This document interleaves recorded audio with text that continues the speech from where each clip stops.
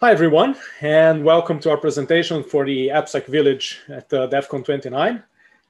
It's both an honor and a very nice thing for both of us to be able to be here talking to you guys about this. We are Matt, and I am Izar. Something about us and why are we talking about this stuff here? I'm a principal security engineer at Squarespace. The security thing for a long time, mostly on the defense side, on the builder side. And I am currently focusing on modern SDLCs and how we get security into them and how we get developers to actually do security. And I'm Matt Coles. I'm a security engineer over at Dell Technologies. And I work on protecting physical devices primarily and the ecosystems, making them secure for the products that we sell and the ways that we build them. We have been collaborating since 2010 when we both worked at what was at the time the Product Security Office at Dell.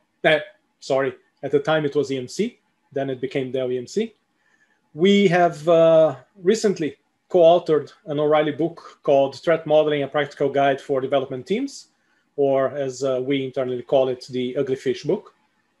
And we are proud members of the 15 experts that came together last year to write the Threat Modeling Manifesto, which actually we are going to be citing throughout this presentation. Now, the standard disclaimer is in there. We are speaking for ourselves. We are not speaking for our respective employers. And let's take it on the road. So what do we have for you today? We are going to talk mostly about the modeling part of threat modeling. We, in our experience working with developers in doing threat models, we have seen that many times they are not exactly very happy to be asked to do diagrams. In some cases, they have been what can even be called refractory to the idea of sitting down and doing a model. We are going to talk a bit about the many ways that you can model a system. We are going to discuss briefly the role of actually diagramming, creating diagrams in system modeling. And then we are going to ask ourselves, what can we do differently? What can mitigate those small problems that we have with the developer community in doing the models for their threat models? And then we're going to show what we think is a very developer-friendly, distributed way to actually create a model and take things a bit farther. So the big question here is, why is this important? Why do we even need to model our systems? Developers know what they're writing, right? They know what they're building. Yeah, sure, they do. So basically, a threat model is a function of whatever representation of the system we put together, and then the second part, which is the threat elicitation. Now, we as security experts, we're very good at the second part. We're very good at the threat elicitation. We know how to figure out what could possibly go wrong. Where we and the developers many times are a bit not so good is on the system representation, which you could say is the set of all the elements in the system, plus the way that they interact with each other, plus the attributes that they have. And we're going to talk a bit more about what these attributes are later in the talk. Now, who is this person that can create models?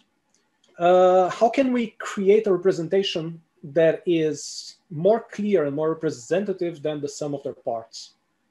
How can we codify the way that they talk to each other in a way that somebody can look at it and be able to infer security value from what's represented in there? So developers, engineers, they many times they see very different angles from an architect or from people from QA or anybody else that works with that system. So when you give developers the task, the engineers, the task to represent that model, many times what come out of it is what we call eureka moments.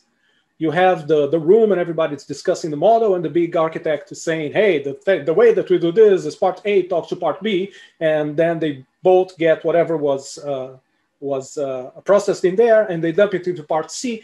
And then you have the junior developer there in the end of the room, slowly raises their hand and says, hey, you know what? Yeah, that's the way that it was designed. But unfortunately, because of the constraints of the framework that we use, because of the language, because of the deployment, we had to slightly change things. And now you have this part D between B and C that actually translates things.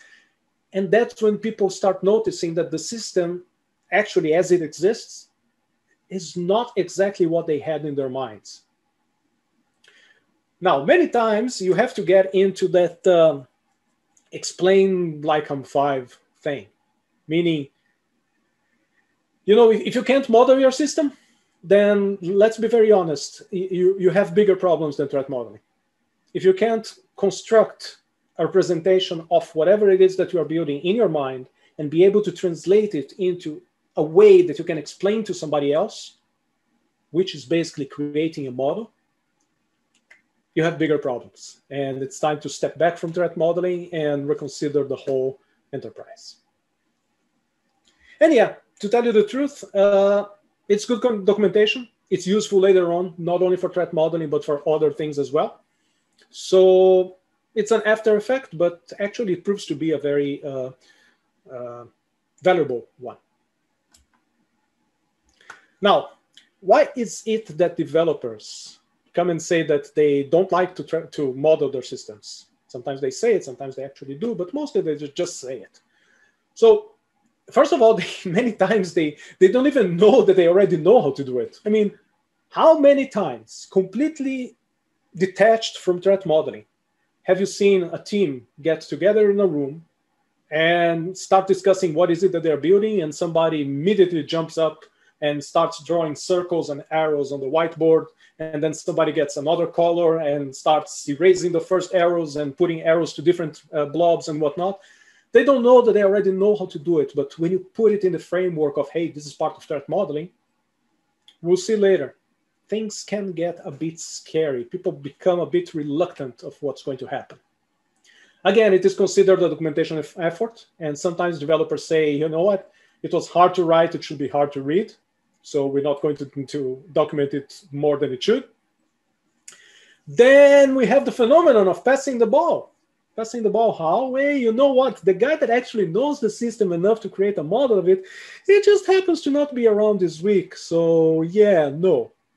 Or, hey, you're the security guy. Can't you do it yourself? They forget that as security people, we are probably never going to understand the system as well as the people who actually wrote it.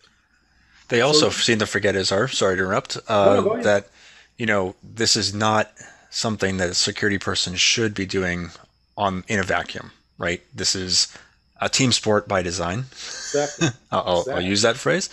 So passing the ball here, they want to keep themselves out of the loop because it's hard or it's work, and not necessarily, and try to get others to do their work for them. But it's more than that, right? So, keep in mind that this is a collaborative effort and should be a collaborative effort. Yeah. And then we have, that part that is really, really, really not nice to reach, but unfortunately sometimes happens, which is whining it away.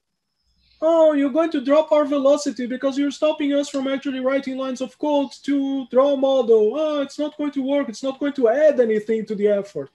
So there is that little myopia of not being able to see that small effort in the beginning actually is going to bear fruit later on and bring advantages to the understanding of the whole system. People actually get out of a modeling exercise. I'm not even reaching the threat part of it, of a modeling exercise. The team itself, as Matt said, it's a team sport. They come out with a better understanding of what is it that they're building. So however it is that at the end of the day we express that model, people will get a benefit from understanding better what is it that they're doing together. At the end of the day, one of the big things that stops people from that modeling effort is the fact that there isn't an agreed way of doing that model. There isn't an agreed language. You don't go forward and you say, hey guys, we're going to use blah, blah, blah. and we're going to have this amazing model that everybody understands because everybody speaks blah blah blah. And all of a sudden I feel like I'm in a Disney movie. Anyways. Yeah. So speaking of agreed upon language, even if we agree on a language, or somebody agrees on a language, it's not necessarily understandable to everybody, right? So why do we rely on diagrams in particular for modeling, right? So when we do a model, we're building this representation, right? And we want to understand what the system looks like, but we don't need all the details, right? And so we need a model, but we rely on diagrams because, well, you're different people in your organization will have different understandings of things, but also potentially be, literally speaking different languages, or won't completely understand the terminology or the context of things. And so we as engineers especially, and architects, systems designers, and security people, QA, any type of role that you're doing, you tend to be very visual, right? And so you could describe a system, and in fact, we're big fans of describing a system verbally, but you can lose there's a lot that can be lost in translation. And so we really want to look at, or as professionals, as experts, and not only, and as developers, we turn to models, to diagrams in particular, to give us a better understanding about a system with as minimal translation as possible. So if we look at the language on the left, right, that actually describes this model, but obviously it's a lot easier to read that that model than it is to read that text, right? And so in a nutshell, in a few symbols on a page, you can quickly understand what the system is doing. Whereas, you'd have to go out to Google Translate or something, and hopefully you get back the right information, right? And so it's not perfect, but that's okay, right? You're able to express to your team, especially, and actually that's really important. We probably should touch upon that for a sec. That models need to be valuable and meaningful to the people or the organizations that are going to be consuming the model, and not really anybody else, right? And so if you're a developer, a designer, a QA, a security lead, the model has to make sense, because obviously we're going to take it to the next level and do that threat elicitation. So it has to have enough information encoded in it. But beyond that, that's really all you need, right? And here we have a model that has small number of elements in them, with some basic interactions and some attributes that we can then leverage, and that gets a point across. And that's the important part here. And I apologize to the Scottish people for butchering this, I'm sure, using automatic translation software.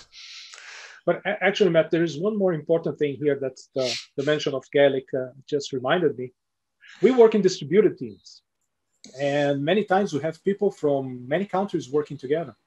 And English is the lingua franca of development, but not everybody speaks English at the same level or with the same fluency. And I've seen in the past that somebody who's in that role where they don't really speak clear English, they were able to point at the diagram and say, it's not like this. So you break down barriers of language and sometimes even of culture by giving people another different way of looking at that system and agreeing that that's actually what we are building. Right? Yeah, that's a really good point, Izar. And so there are really a lot of ways you could express a system model. We've touched upon a couple of them already, but just to sort of flesh out the list here, in the creative process, a lot of people talk about drawing a little something on the back of a paper napkin, and that's the big vision that they have. And by the way, that's perfectly reasonable, right? You can reasonably construct a model of a system, a representation of a system, on a piece of paper or on the back of a napkin, just as a doodle, right? Or in, Paint or whatever, like whatever you want. And then, but there's more structured ways of doing diagramming as a team and organization gets more mature and capable, right? So back and napkin drawing, perfectly reasonable. I don't think I've seen it too often myself. I don't know. Is there if you've ever seen this in a business sense? But I'm Not sure it on big, happens. not on big models. It can get kind of confusing. You have to put multiple pieces of napkin together. So not recommended for big systems, but certainly it could be done. But it's the concept actually more so than anything else, right? So as opposed to a structured thing where it's a big event and that documentation on a quick meeting in somebody's office, right, where you grab that little side whiteboard on your cube, or grab a piece of paper off the printer and just start drawing something on that to express an idea. Again, that graphical nature comes through, and you can use that to express some basic information, which you can then use to do some of that basic threat elicitation that we're not going to talk about today, but that's the next step in the process. Now, as you move up the sort of the maturity and the structured scale, right, you'll have some block diagrams. Now, we talked earlier about how developers, uh, sometimes have a hard time doing modeling because they think it's hard or it's different or it's not their job. But in fact, they already do, as Izar has mentioned, because they build block diagrams, right, of an architecture. Right? If you have a software stack or you have a system stack in general, you may have a block diagram that shows the different building blocks and how they sort of sit on each other or next to each other, or how they potentially have interactions. And so, somebody should be able to use that to at least start the conversation around a system, an understanding of a system that you can use to do threat modeling. But it also could be used directly, right? Now, traditional threat modeling uses something called data flow diagrams, or I should say, the more common methods of doing threat modeling use data flow diagrams, where we basically describe the elements of a system and their interactions, but specifically how data flows through a system. It ignores architectural information to a grand extent, but really does highlight how data flows throughout the system, and it's usually along data flows where you get security concerns, right? But again, and so far we've talked about 3 ways of doing modeling. They all express similar things. They provide information in a graphical form, usually in a graphical form to the attendees or the stakeholders, and they're all valid for purposes of doing a system model. Moving up the scale, might look at something like a sequence diagram, where now instead of looking at an object and the interaction, how data flows, we may look at those objects' interactions in terms of order and time dependence, right? So not only does A talk to B, but does A talk to B and then B talks to C, and what order do those messages occur? Because that can be very important. Other diagrams, as we move up the scale, process diagrams is a good one. So how do system objects talk to each other, but how do maybe systems and processes work, right? So this happens a lot in process engineering, especially for like chemical plants and things like that. But you could use it for any type of system analysis. And I just realized we left something off this slide, which is attack trees, right? Mm-hmm. So we have this notion of attack trees that are another form of model. It's another graphical system, but it really connects it's sort of a cause and effect diagram, right? And so we look at what's an attacker's goal, and how are they going to get to that goal by what are the things necessary in order to meet that, and then you build out this hierarchy, and it's an attack tree. It's effectively a sequence of attack and defense mechanisms when it's fully constructed, and it expresses information in a different way, but still useful for that threat analysis side of things. The last 3 on this are a little bit different. So DFD3 is DFD version 3, being championed by Adam Shostak, who is, as anybody who does security for a living probably knows of him, and Business modeling. especially threat modeling. Well, specifically threat modeling, and that DFD3 is a more simplified version of the traditional data flow diagram. So data flow diagrams have these very esoteric shapes that are hard to draw in certain drawing packages, easy to draw on a whiteboard, but hard to really draw electronically. DFD3 makes it easy because it uses basic flowchart shapes in order to do this. So it becomes a little bit more accessible. You can also describe systems in a descriptive language, such as AADL, which is an architecture description language, which you can use to talk about a system and its components and its interactions. And then lastly, we can also build the model in code. Now, here's where it gets interesting, and we're going to talk about this, sort of towards the back end of the presentation, where instead of building a model by drawing, so we're going to break out of this, we're going to do a diagram right away, we're going to describe the system in code and let the code build us a model. And this is a great way for people who don't like to draw or who are not very artistic or just don't want to, spend the time or whatever. It breaks down those barriers because now they can talk in the language they speak, which is code, and have the code generate the model for us. So effectively, you get the diagram as an after effect of the discussion around the architecture of the system.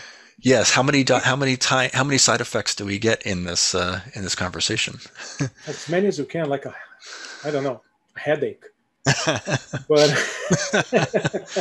it's important to say too that before we said, hey, there's no standard language of doing this thing, but DFD3 appears to be making strides into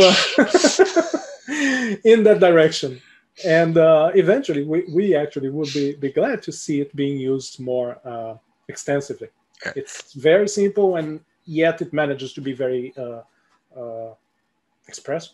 And I guess I'll just add to that one additional thing. So in our travels, of course, we've looked at various modeling techniques. Obviously, we have a few up here, and there's certainly more I'm sure that we've missed. And these are by and large extensible because you're going to potentially find things that work for you, right? Mm-hmm. So as an example, I have a personal extension to DFDs where DFDs, because you lose architectural information, it's useful to know which endpoint in an interaction initiates a communication. So I've added a little tick mark to that data flow. And in DFD3, it's easy because you just take an arrow and you make it really short and you attach it to one end of a data flow and the coming outbound from the endpoint that actually initiates the communication. And it adds a lot of value for me and for the teams I work with because they get to see they see that representation and say, oh, that A is talking to B, not the other way around. And you don't always get that information from the data flow alone. Now, I should also mention that data flows in particular require other information. So the diagram itself has information in it, but in order to make this really work, you also have to have annotations, descriptions about the objects, and those attributes and whatnot, sort of on the side, right? You have to have that available in order to really interpret the model. It's not to say it's bad. It's two pieces of information that have to go together. Yeah. And actually, Matt just reminded me, and this is probably going to be a good segue for the next slides. Looking here at my poster of the Threat Modeling Manifesto, one of the anti-patterns that gets called in there is the perfect representation one, specifying that there is no perfect representation. That's a good thing you use. Sorry, go ahead. Sometimes different views of a system, different representations, different models of the same system are going to reveal different kinds of information that are valuable in doing the threat elicitation. You were going to say, Matt? I was going to say, interesting you called that out. If we go to the next slide. Exactly. So as Izar was saying, an anti-pattern is perfect representation, meaning there is no perfect way to represent a system from a model, right? Models by design are going to be flawed, but they can bring out, there's useful information you can still get out of these things as long as you don't try to be perfect. And here are some good examples, right? So this and the next few slides you'll see all describe the same system. They all describe them in different ways, yet they're all valuable from the modeling and the elicitation standpoint.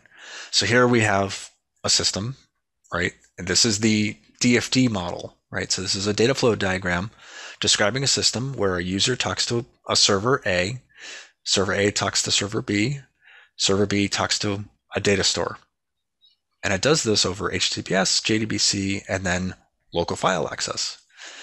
And right off the bat, you probably are noticing a few things that would be valuable if you're going to be looking for threats, because we've encoded enough information into the model that it's easy to get that point across with really nothing else, right? No other information. There is other information available for this model, but you don't really need it because you know that you have two processes, a data store and a user, and some communication channels.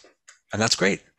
If we go to the next slide, you'll see we have the exact same model, exact same system, now using a different representation, right? So now we have DFD3 version of this. There's, again, a need to have annotations, so it describes what A, B, and C are. But you still know, and we probably should have started with this one as opposed to the previous slide, because you have A and B that talk to each other, and they talk to C, which is a data store, and you have a user that talks to A. Right? And we know that there's this relationship. And just from looking at the model, you can make certain judgment calls about what the system is, what it does, and how it operates. And that's the important part about having a model and good representation. And you also have the trust boundaries in here. So yes. It's showing that A lives in a separate level of trust than B and C, which we also saw in the previous one, but represented in a different way. Yep, absolutely. Yeah, and so eventually you'll make judgment calls. You'll do that elicitation part to say, there's a bad pattern here, right? Mm-hmm. But right now you can have a conversation with your development team. As a developer, you can have a conversation with your stakeholders and say, this is what we're building. Does this make sense to you? Is this actually what we built? Which is the fun part. All right, and then the next slide is yet again, another implementation or another representation of the same system. Now, this obviously is a sequence diagram, and we left a lot of the specific details of the messages out.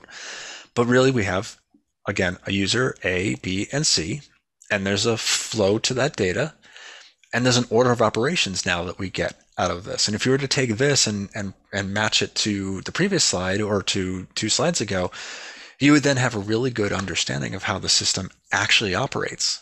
And how it's designed to work. And from that, you can then take that model and do things with it, such as finding threats. And that's the key part, right? So we document the system, and as a side effect, we document the system, which may be the side effect in the first place, but we document the system, and that allows us to then do things with that to get value and meaning out of it, which includes threats. But this is important, right? So we finally have a way of representing a system. It doesn't have to be perfect. It just has to be meaningful. And just for completeness, here in the sequence diagram, if you all are not familiar with it, you have the component of time added. That's what makes it a sequence. So time flows from the top to the bottom, meaning that message between the user, the actor, and A happens before the one that goes from A to the user. So this way, we can also look at different ways that the protocol happens. When we can even analyze a full protocol and look for issues that would be more difficult to figure out from representation, for example, as a DFD, right? So actually, sorry, go ahead. Just finish your thought. No, you're going where I think I wanted to go. Well, yeah. So before we go into the next slide, I was just going to say we haven't really talked about threat elicitation, really what it means, because we don't really want to focus on that, but we do need to focus on a little bit in that, well, how do you make threat elicitation? How do you make those decisions? And it really comes down to the information that's encoded. And there's a certain set of threats that can be identified that rely on this timing information, right? You can only know if you know this information, right? And so just knowing that you have process A and process B and they talk to each other isn't sufficient to find those things. But knowing you have process A and process B and they operate in a certain way and order of operations matter, now you can start making those judgment calls about whether you actually have a particular class of threat or not. Exactly.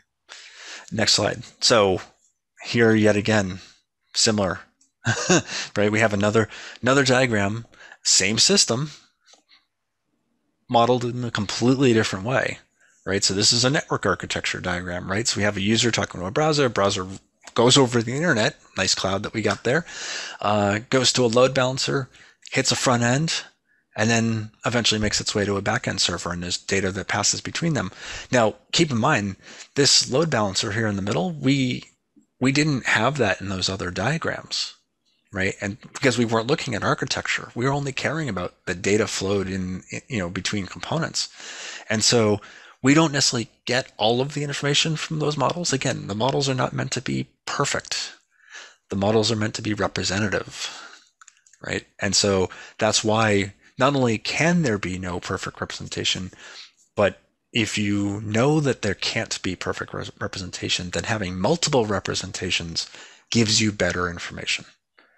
And it also may be that you have this diagram already because this is how you build marketing slides out of, or how your use cases are developed, or whatever, right? And so you may already have this information.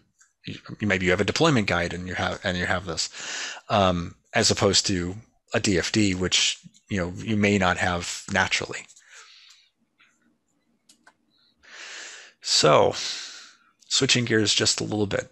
So, we've talked a little bit about how developers may be reticent to build diagrams, to build models and do diagramming because it's confusing, or not my job, I don't have time, or various number of reasons. But one of those other reasons that developers sometimes, and not just developers, but others, stakeholders in the security process may have a hard time doing the action of building a model, especially for security, is it can be scary sometimes, right? And we don't want to scare anybody except for on Halloween and DEF CON, and don't want to show up on the wall of sheep and all that sort of stuff. So we want to be careful that we don't scare people for the wrong reason, right? And we can help as security professionals, especially. So really, this slide is talking to the security professionals out there who are watching, that we can help sort of smooth over and help with this activity by not using the big words, right?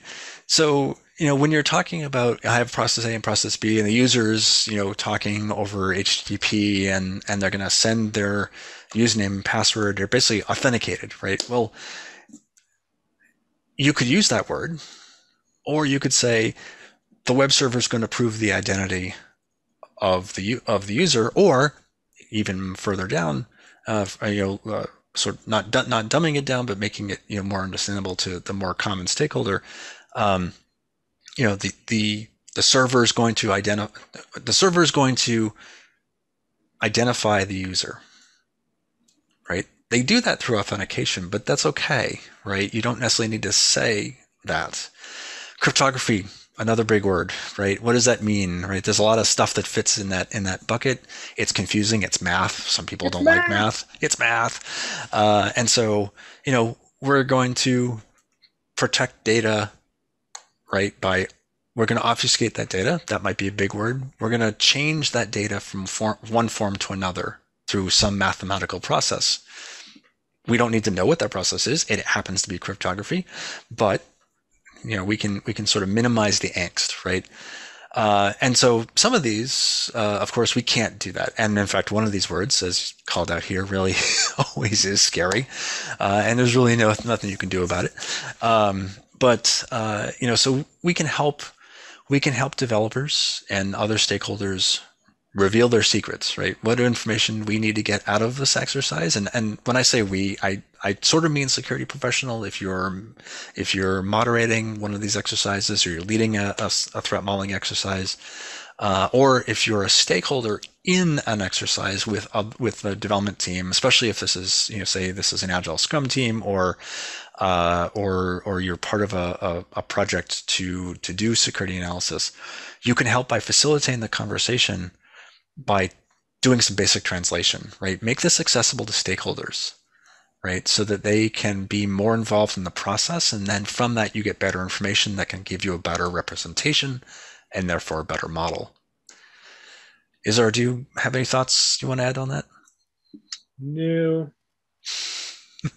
I think audits are scary. No, the only thing that I would add here probably is that eventually, when you talk about risk to developers, then many times the conversation goes towards, but why would someone do that? And I find that in those cases, it's very helpful to translate risk to this is going to happen and it's bad, right? We can all agree that it's bad, that's not something that should be happening, right? And that takes away the why would somebody do that and translates it into something bad happening to the system, which usually is something that developers care more about than whomever is coming in and doing bad things. Mm-hmm. Yeah. And this, the notion of translation, I've seen this myself with working with engineers who are, brilliant people, understand their systems that they're working inside and out, but don't understand the security terms, right? And so there's a sense of, potential of failure, right? Which is a bad place for a lot of people to be. And we don't want them to fail. It's hard to actually fail in this, right? But we don't want them to fail or think they're going to fail because this stuff is confusing or new or it's special. And so that's really key, right? And again, this just comes down to helping them understand the concept and the principles involved, and maybe glossing over the specific terminology unless it's important. Or eventually you get to, okay, that means it's authenticated. And we put that label in there and that means a whole bunch of things. And we get that one word as a placeholder, as opposed to starting with that and having people wonder, okay, what do you mean by that? And then you have confusion. And actually, Matt, I'm going to hijack for a minute the conversation, because I think that we forgot to talk about something very important. Now that we're talking about things that are scary, it occurred to me, we haven't talked about basically the stopping problem of threat modeling. And there are two parts to it. The first one is during the modeling. How do we know that we have modeled the system enough? And that is, once you got to a point, and this is my personal experience, and it works for me, and others will have other views on the issue, but I think that once you get to a representation that lets you actually make all those assumptions and inferences that Matt was relating to, I think that that's the good enough, and we're going to address the good enough soon. But the other one is, when do I know that I have listed enough threats? And that's another thing that makes things like this scary. You wake up in the morning, in 3 a.m, asking yourself, did I forget something? And you know what? You probably did. Yeah. That's fine. Because this whole thing, first of all, we have to keep in mind, it's evolutionary. The fact that you didn't have a threat model yesterday is bad. You have one today that's much better. And the one that you're going to have tomorrow, it's going to be much better because you're going to have learned more. So don't let that stopping problem stop you from threat modeling. Okay, the important thing is to start, do it, and then move forward with the process. That was my parenthesis. Sorry for the hijacking. That works. So, how else do we get developers to reveal their secrets? So the way that I like to work with teams that I found very useful is as somebody who's both facilitating a conversation or being asked to be the SME, the subject matter expert on security for the project, it's very useful if we start with, what is it that we do here, right? Not necessarily what do you as the engineer do on the project, but what does the system that you're building do, right? What is it meant to do? How is it meant to operate? Not necessarily from a security standpoint. Let's start basic, right? Get the conversation started with what is this thing and how does it work and what does it do and what does it operate on, right? And basically, this has a systems engineering term, right? Concept of operations. If you build out the concept of operations or the ConOps, you get first off, you get a lot of information, but also you start to establish that rapport. Part of facilitating a threat modeling exercise and part of even just having a team come together and do the collaboration is really an exchange of ideas, because it's not one person talking to another. It is in part in practice, but really it's a team getting together and discussing what they've been building and how it was designed versus implemented, and then from that, what could somebody do to break it horribly?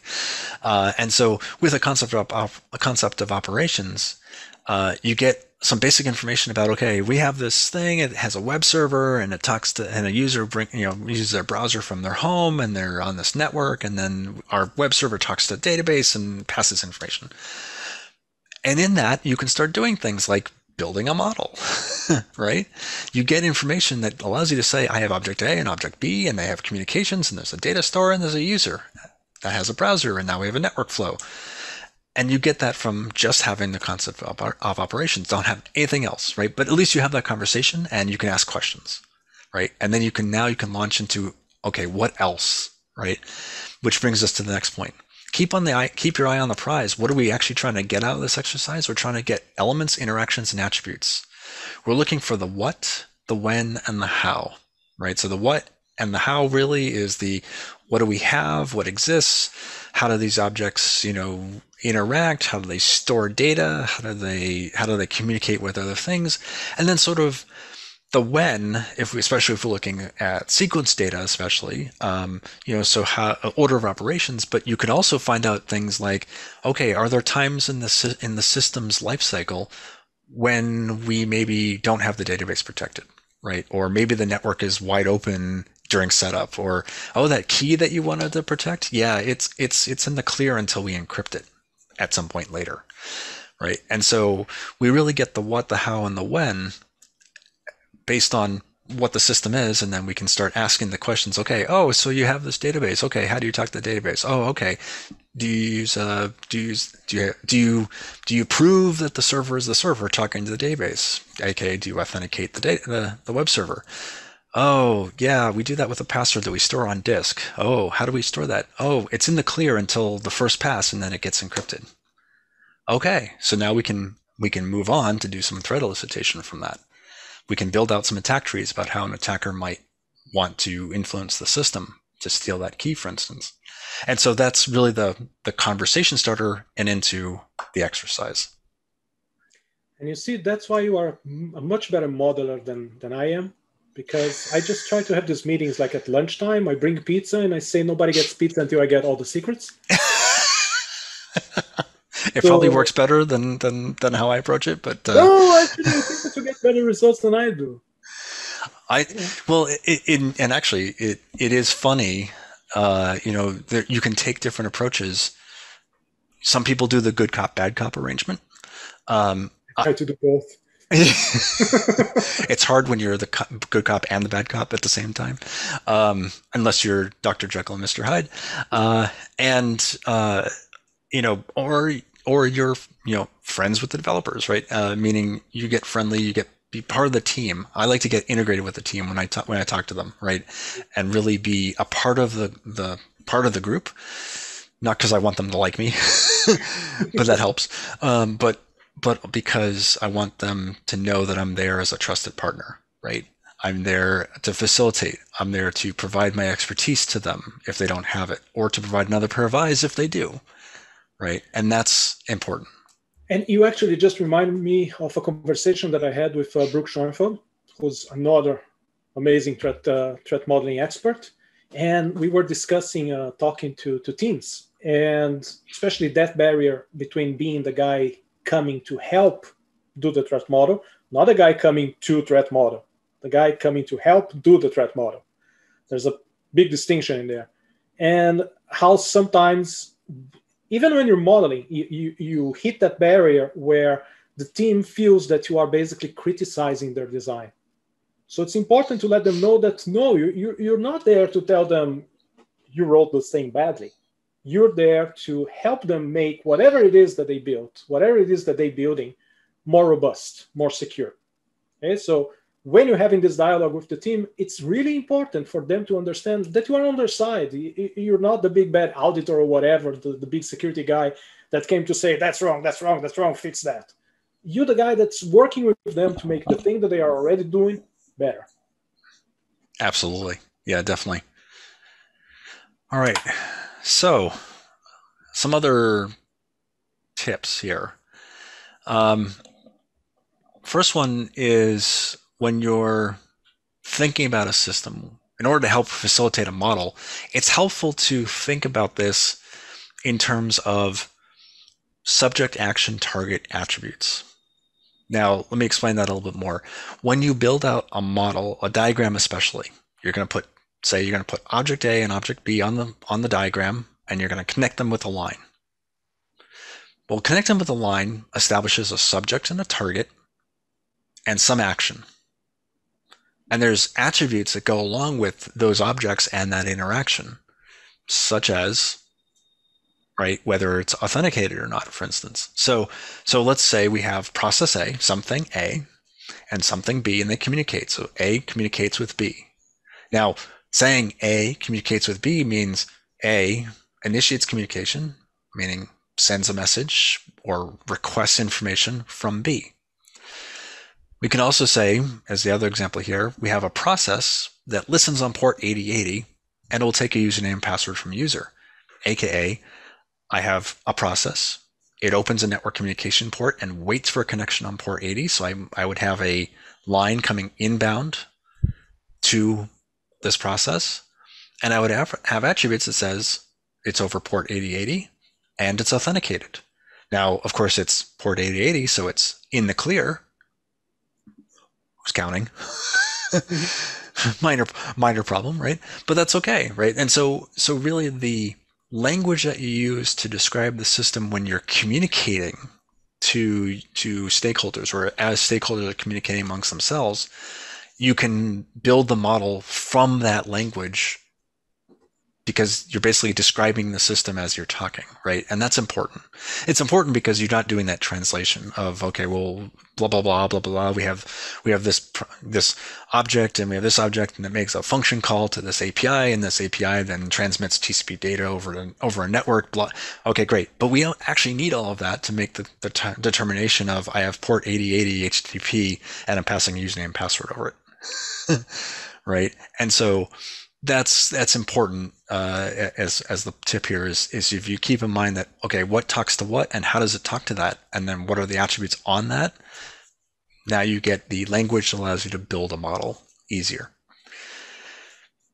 Lastly, or at least for this slide, we want to remind developers that they already have a lot of information. We've already talked about this, and we'll just hammer this point home, right? That there's probably already a body of information available that you can use to either jumpstart the conversation or to bootstrap the modeling exercise, so that you can pull good information out, right? You may have drawings, block diagrams, especially architecture diagrams, etc. You may have specifications for the system or requirements or use cases, right? And you can use that information to then do the right thing when it comes to building out a representation and then doing threat elicitation. So it's recommended, or we'll make a recommendation, to use what you have already. Use the body of information that you already have available to start the conversation, right? That way certainly if you're a stakeholder, if you're a security expert coming in from the outside, you get that connection to the team. They can feel like you're invested. You've invested time to look at what they've already been doing, and there's a trust that can be established there. And then don't be afraid to give out homework, right, to stakeholders, right? If there's a problem that you hit during the modeling exercise, and I go, oh, we have this process, we're not sure how it does what it does. Like, we know it talks to these things, but we don't really know how that happens. Okay, fine. Break for the evening and tell, hey, can you, Joe or Jim, and go off and research that. Come back to us at the next meeting, right? It's okay to give out homework, right? The information is there somewhere. If it's not in diagrams or in specifications, it's potentially in code, right? And somebody has to just go figure it out. Is our next slide? Thank you. So we talked a little bit about good enough is good enough. Sounds easy, right? So let's set clear expectations about what we mean by what do we need versus what we want, right? We can never have it be perfect because representations of the real thing are never going to be exact. Because if we have exactly the real thing, then we're not building a representation, we're building the real thing. And so we just need to decide how much information is going to be sufficient and then figure out, okay, are we there yet? Can we stop and say it's good enough, right? So because there are no perfect representations, there's different ways that we can express data, and that data can then allow us to make judgment calls about what security concerns there might be, especially, or what privacy or other concerns there might be. We just, as a stakeholder or as a team, need to decide, are we there yet, right? Or have we met that good enough state? And it's okay to say we're good enough with having one of those diagrams we had previously. If that's a system, maybe that's good enough, right? So it's up to you, and it's really up to the stakeholders to know what's meaningful and valuable to them.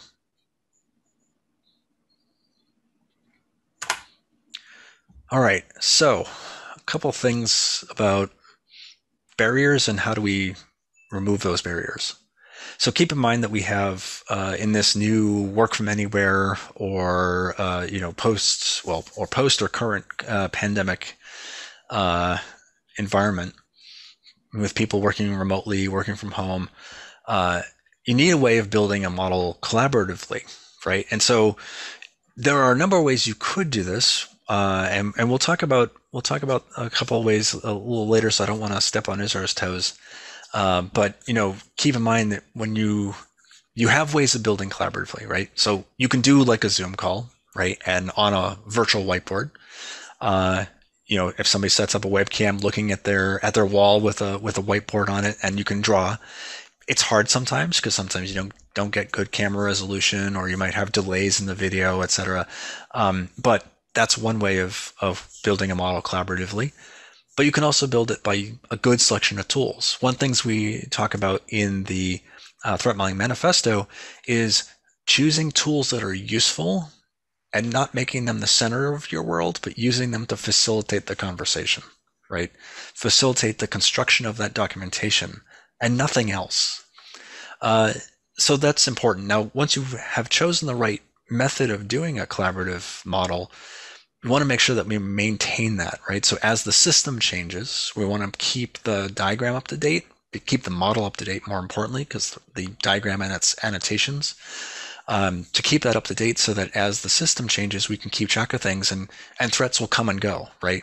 So say you change that interface on that process from HTTP port 8080 to 8443. Well, now I've closed out a set of threats. I may have introduced new ones, right? And so it's important to keep the diagram up to date and the model up to date as changes occur so that the threat elicitation can follow.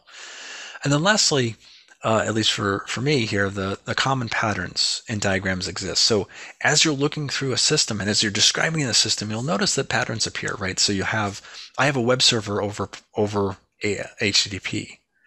Well, that means that's a pretty common pattern, actually. I mean, you could build a toolkit of objects that you could plug in, like if you had a stencil kit, right? You could create those.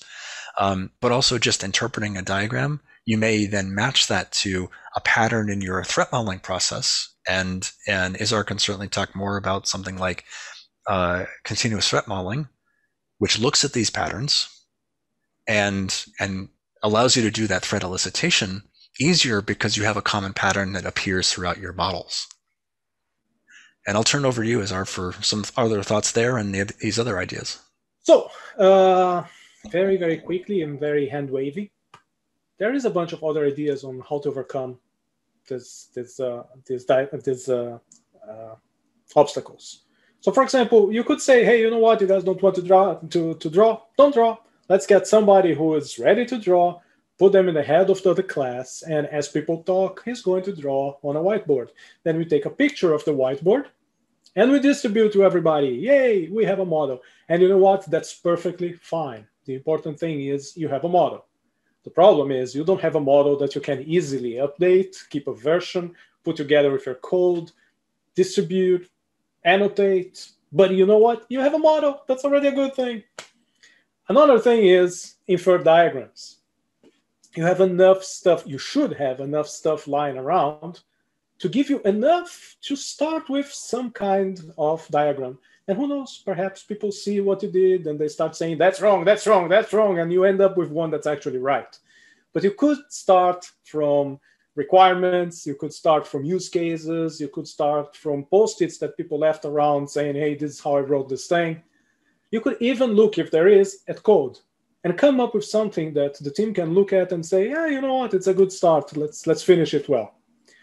Then you have, especially to address the collaboratively a part of the thing, diagrams as service. We have nowadays enough things like Lucid Charts and Draw.io and I don't know the next one and the other one that people can actually collaborate over with their mouse in their browsers, everybody together. Doesn't matter if it's a Mac, Linux, or PC or anything. People are just working on the same canvas and trying at the same time to model that system. So that's a good one. And then we close with model as code. And model as code, for us, is very close and dear to our hearts because it's part of something called threat modeling as code, or threat modeling from code, which Matt has already alluded. And now we are sort of going to show you. Now, I have very fat fingers. I am terrible when I do live demos. So instead, I'm going to show you the whole thing and point you in the right direction so that you can try by yourself. So we are talking about something called pytm. pytm started about 2-3 years ago. Wow. And Matt and I started it with the help of some great people, Jan Vaz, Nick, one of the organizers of the village, and Rohit Shambhuni as well. And what we thought in there was, hey, wouldn't it be cool if we have a simple way to express a system? And once we did that, we would get diagrams and we would get threats out of it. A different way of threat modeling for developers, by developers. And that escapes a bit from the tried and true method of, I'll give you a GUI, you drag some shapes, you connect them, and you're going to set attributes, and then you're going to get a report. Surprisingly enough, some people don't really like that flow. And as we alluded to, they prefer to express their systems in a way that they already know, that they're already familiar with, and that we could even say is a bit less threatening for them. So what is pytm? It's a library written in Python that lets you define the components of the model and the relationships, which now we know are the data flows. It knows how to generate a DFD or a sequence diagram. It lets you annotate the components with their attributes. And it uses those attributes and the data flows to elicit threats that derive from OWASP top 10, from the top 25 list, from KPAC, and give you those threats as a function of the components and the data flow attributes. Now, what does it look like? And actually, before you jump into what does it look like, just to remind folks, it is open source. Yep. And it's up on GitHub. You can find it. And I think we have a link for it later. But... We do. So this is the minimal scaffolding that you need to write a pytm model description. Everybody recognizes by now the invocation to Python 3. We are not Python 2 compatible. And we basically start by importing some classes that represent elements, like the whole threat model itself, TM, an actor, a trust boundary, classification for data. You can say if data is top secret, restricted, public. An object for data itself. We treat data as an element, which is not something that you see a lot nowhere else. Then you have data flow to carry that data between elements. You have a data store to store that data. And then you have a process and a higher class element, which is a server. We start by defining the threat model object itself. It's going to hold everything together. And where you see there in red, your model goes here. That's the place where you actually add your description of your model. And then you call tm.process, which will take all the description that you just wrote, plus the arguments that you supplied in a command line, and come out with the output that you required. Now, what goes into that your model goes here? We start simple with what would be in a DVD, the blobs. So those are the elements that we have in this case. We have a user, we have a client, we have a server, we have a database. Things are kept very simple in here. We say what they are and we give them names. Then we start with the data flows, the relationships between those elements that we just described. So in here, actually, these slides are a bit dated. And where you see data flow, from where to where, and then the third field, here it is a name for the data flow, a description for the data flow. Actually, now we require data flow objects in there. So the data flow, data objects in there. So the data flow actually is enriched by the attributes of the data that it carries. And we can see here an interaction between the user and the client, data that comes in from the client to the server, data that gets saved from the server to the database, and so on and so forth. With just that in place, we are able to generate these two diagrams. The top one is a DFD. And again, the slide is a bit dated. We have ported pytm to support DFD3. So now we are moving on with the times and supporting that effort. And the bottom one is a sequence diagram. And now that we see them both side to side, we can reinforce what Matt had said, that they actually describe the same system, describe the same relationships, but in different ways that let you see different aspects of the system and perhaps infer different threats, right? But then we go further. We now define trust boundaries. Remember when we spoke about it in the beginning with the sample diagrams? We are defining levels of trust in between the elements and how the data flows cross those levels of trust. So we declare a public boundary and a protected boundary. And then we start putting elements inside the respective boundaries where they sit. Once we, again, run the script, we get our DFD with full representation of the trust boundaries. So we can infer even more security information out of it. In the end, we have a very simple template language that lets you express what can clearly be seen as a full threat model report. So we have the diagram. We enrich it with information about the data flows, things that if we put it in the diagram, even though it's possible, if we put it in there, it would make it very difficult to read and to follow the diagram. So we decided to put it on a separate table. And basically you get the same information, but enriched with the data. Then we have a data dictionary. We want to know what are the units of data that this system works on. It gives us a better understanding of how things flow from one part to another and how they are transformed.